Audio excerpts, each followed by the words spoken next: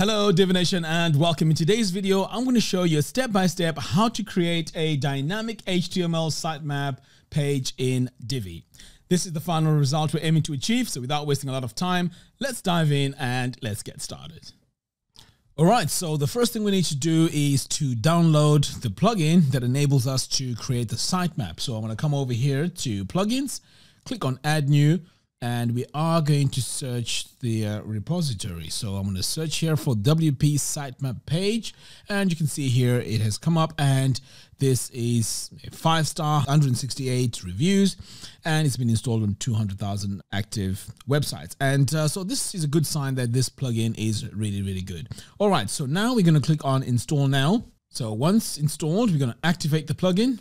Right, so to make customizations to our plugin, you need to head over here to settings, and you can see here it's now added as WP Sitemap Page. So you want to click on that. So what you want to do is to click here on how to use. So here we have all the shortcodes that we need to display all the information that we need on our pages. For example, so this one here will display the pages. So all you have to do is to copy this code. So what we're going to do next is we're going to build the page and then revisit this shortcodes page once we've created the sitemap page. All right, so let's create our sitemap page by coming over here to pages and clicking on add new. So I'm going to open this in a new tab to just make it easier for me to just go back to our shortcodes. All right, so let's call this page sitemap, but of course you can call it whatever you want. And then I'm going to click here on use the Divi builder. Now for this, we're going to choose a pre-made layout just to save us time to design our layout. So I'm going to choose a magazine layout, and here we're going to go with categories. So I think this one here would work best for our sitemap. So I'm going to go ahead and select it and then click on use this layout. So as you can see, we have quite a lot of designs here on this layout. So we need to delete everything except the top part. So let's start by deleting here from the bottom upwards. Okay, so I'm going to go ahead and delete all this because I don't need this for our design. Go ahead and do that. And then finally, we're going to get rid of this as well. So now that we've deleted all the sections that we don't need, now it's time to add our sections for our content. So I'm going to click here on this plus button, and we're going to go with a regular section, and we're also going to go with a single column. So what we're going to do here is to display the shortcodes. We need a text module. So I'm going to go ahead and select it. And then we're going to start here with first title, and our title here is going to be pages. Okay, we're going to set this to heading 2. So we're going to highlight it, click on this drop down and set this to heading 2. Now it's time to add our shortcodes. So we're going to come back over here to our sitemap, and then this is where you want to copy your shortcodes. So I've gone ahead and copied it, and then I'm just going to paste it in here. Now let's head over here to the text design. So here we're going to go to text and change our font to Montserrat. So I'm going to search for it and then select it. For our font weight, we're going to set this to bold. And then we also need to add our link text color. So as you can see here, our shortcode is working because it has pulled all this information down. So now I'm going to go into my text color here. In fact, we need the link color. So it's this one here. So make sure you select the right tab. All right. So the next thing we're going to do is to add our link color. So I'm going to come over here and click on the second tab. And let's now go in and add our color. I'm just going to paste it in here. So now that we've added our link color, we're going to come over here to our ordered list. So here we're going to go to unordered list and add our color. So I'm going to paste it in here. And by the way, if you want to use the exact same colors as I'm using throughout this tutorial, I will leave a link to the post in the show notes below. All right, so now that I've added that, we can also go into the list type. So right now it's set to disk. You can go in and set it to square if you want to. And the position, you can also leave it as outside, or if you want, you can set it to inside. So now you can see they're slightly indented. And then what I could also do here is to add an item indent. And then here on the unordered list item indent, we can set this to 5 VW, but it's up to you if you want to move things around. But as you can see here, we have so many options to really customize it. Now let's work on the heading itself. So here on the heading, we're just going to scroll down until we get to heading text. And remember, we set this to heading 2. But if you're not sure, you can just hover over this word and click on this paintbrush tool, and this will take you exactly to what the heading is. All right, so here we are going to set our sizes. In fact, before we do that, we need to go in and set Montserrat as our font. And then we are also going to set this to bold. And now it's time to set our sizes, and we're going to set this to 3VW. And while we're here, we might as well set our sizes for our tablets and smartphones. So I'm going to click here on this little phone icon and then set my tablet to 38 pixels. And then I'm also going to do the same to the phone.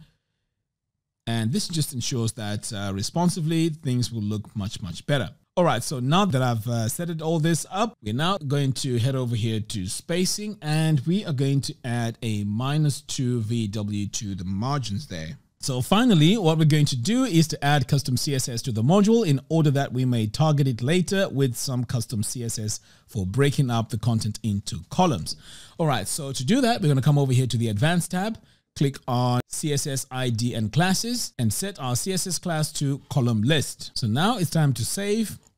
And then we're also going to go back into our row settings here because there's a few things that we need to do, and that is to add some margins. So I'm going to click here on design, spacing, and for our margin bottom, I'm going to set this to 5VW. So we can also further customize this by adding some box shadows. So I'm going to come over here, choose my box shadow. Now with that selected, I'm going to adjust my horizontal position. So over here on the box shadow horizontal position, I'm going to set this to -5VW.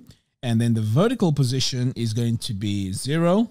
So I'm going to come over here, set this to 0, and then we're going to go here and set our shadow color, and I'm just going to come all the way down here and set my shadow color. Now before I do that, I'm just going to drag this all the way up because the color that I'm going to add is not going to have transparency. So this is going to be the color I'm going to use.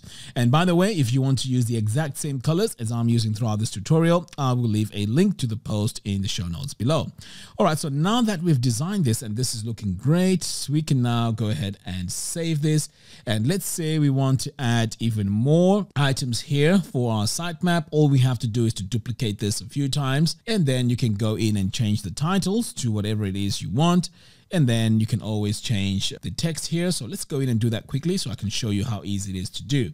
So here we're going to change this to categories. And then over here now on the shortcode, you're going to add your shortcode for your categories. So once you're ready with that, you can just save this. Now, as you can see here, this has only shown uncategorized. Now, this is because I don't have any categories set up. So you need to make sure that you have all your categories set up for this to show correctly, and any other information that you may need to show on your sitemap page. But as you can see here on the sitemap, there's a lot of information that you can display. You can also display the sitemap author. You can also display project, products, and so on. So this plugin is really, really amazing. All right, so back over here, now that we've done this, I'm going to hit publish. So now over here, what we also need to do is to adjust the CSS class. So we're going to come into our text module, go to the advanced CSS ID and classes, and then I'm just going to replace this with flex columns. And what you could also do to differentiate these sitemaps or sitemap information, you can also go in here and change that shadow by coming over here, and let's change the color right here. So this is also very good visually to let people see how different these sitemap items are. So at the moment, the only way to display this information is in a single column, but you can also change this by just adding a code module and adding our CSS code in there. So I'm going to add my code module, and then I'm going to paste my code in here. And now you can see that we've introduced a different layout altogether, of which you can also come over here and change things around just to make things look a bit more tidy.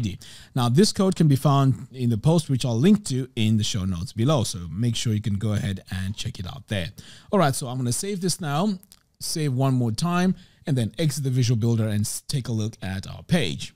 Okay, so there we go. So this is our design. And you can see now the categories are showing. But as I mentioned before, you can go in and change things around here and have all sorts of information displaying on this page. So there you have it. Thank you all for watching. If you like this video, please give me a thumbs up and do follow us on our social media platforms. By doing so, you'll be notified every time we release new tutorials. Until next time, thanks for watching and I'll see you in the next video.